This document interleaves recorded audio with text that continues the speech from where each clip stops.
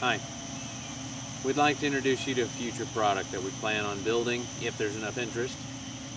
What we have before us is one of our semi-auto DPMs, built for the most part as it will come to everyone that buys one. The one exception on this is it has been modified for the product that we'd like to offer. You see the 47 round drum mag, that's standard for the gun. And you also see this PKM belt. So what is it that we have? We recently acquired an RP46 kit that came with most of the parts, not all of them, but most importantly it came with the belt feed and top cover, which allows you to convert your DPM, DP28 to a belt-fed weapon with some minor modifications. Like I say, the barrel shroud has had a cut put in it, and the rear sight base mag release has to be cut a little bit so that it will latch onto this top cover. Some of the things we are going to change on this, though, just to let you know, is the way this hooks into that slot on the barrel shroud.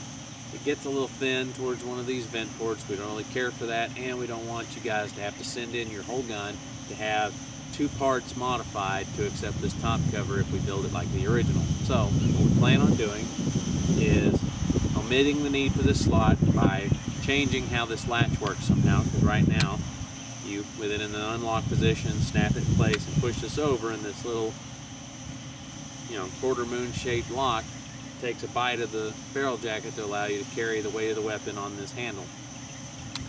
Like I say, we don't really care for that, so we're going to change that up a little bit.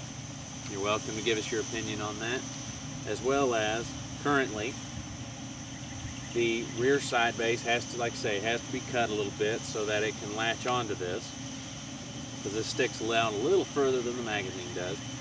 And something else we do not care that much for on this is that the latch is what holds this top cover down. And as you can see, it's spring loaded. Whenever you want to open this, you have to have the handle in the unlocked position to allow this to swing open all the way. Two things about that. One, this is now unlocked, so that point is gone. And there is also nothing holding it on the back. So now between gravity and your charging handle being hooked in this actuator is all that holds this on the gun. And that's not really all that great. So we're going to change how it mounts to the gun in the front. And in the rear, we are probably going to make the rear sight base to where it does not have to be modified. It will latch onto this base, and then we will integrate some kind of either lever or button lock, kind of like the Gorgonov or PKM or any of those others, to hold this shut so that you guys don't have the issues that you may or may not see when I shoot this.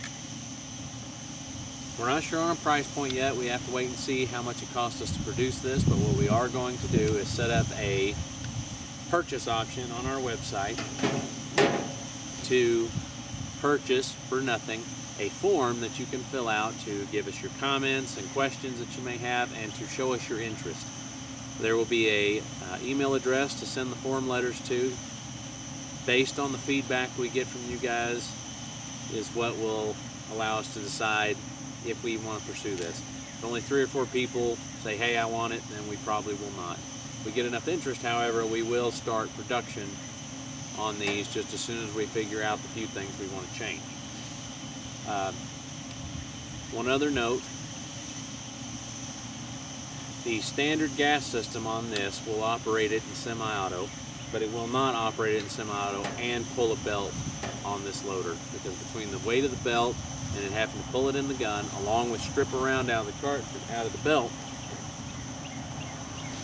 your standard barrel, and this is one of our newly manufactured barrels available for sale also, we have adapted one of the flash cones to a booster, just so that we didn't have to mess with the gas system any. You take it and put it right on your semi-auto as it works now.